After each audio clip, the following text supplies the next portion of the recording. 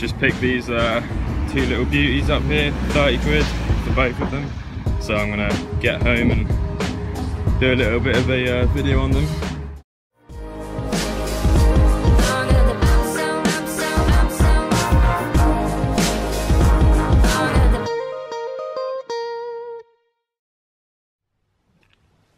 Hey guys, how's it going? Elliot here again. Today's video I'm going to be having a look at these two things that I just picked up today.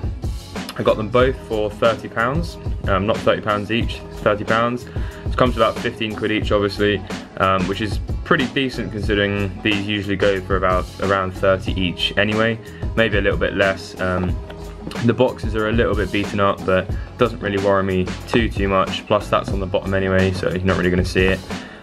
Anyway, without any further ado, let's have a quick look. We'll have a look in the camera one first. I did have a brief look inside to see what kind of stuff's in there.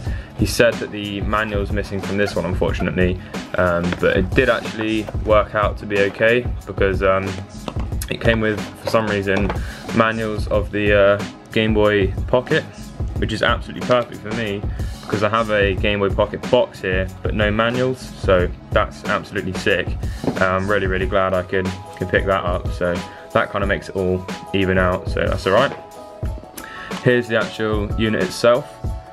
I do have a red one, so it's quite cool to now have a yellow one as well. They look quite nice together. I thought what we'd do is have a quick look and see if there's any pictures or something on there. So for anyone familiar with the Game Boy camera, it has this really weird kind of title screen where if you press the up arrow on the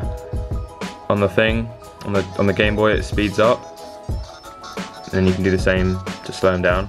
A little bit weird. It was made by Game Freak, which is the same makers of Pokemon and stuff. So if we go in here and view, click on album, we can have a look at what the pictures are on here. That doesn't seem to be anything. No, there's someone's face. That's quite cool. So that's pretty much it then for the images on the Game Boy camera. Let's zoom back out again and we'll have a look at the printer. So I do actually have a printer as well. This is my one here. It's in really nice condition, like literally immaculate, except it doesn't have a box, just like the camera that I have as well. So I'm quite excited to pick this up.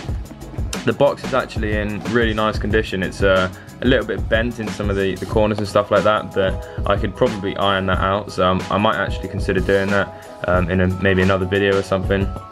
But yeah, really not too bad condition.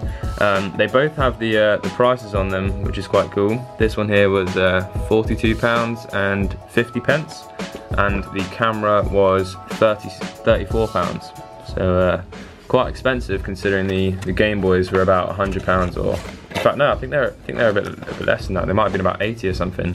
So yeah, quite cool to have these. So let's have a quick look what's inside. So we have the printer here. Let's hope it's not got any battery corrosion or something. No, looks to be all good. Looks to be very nice actually. They got different model numbers. There's not any paper in the top of it. It seems to be all run out pretty much. There's a little bit left, but that's fine because I actually have a box of paper here. So that's the unit then. Looks to be perfectly fine. I wouldn't be surprised if it worked absolutely sound. What else have we got on here? There does seem to be quite a lot of different bits of paperwork.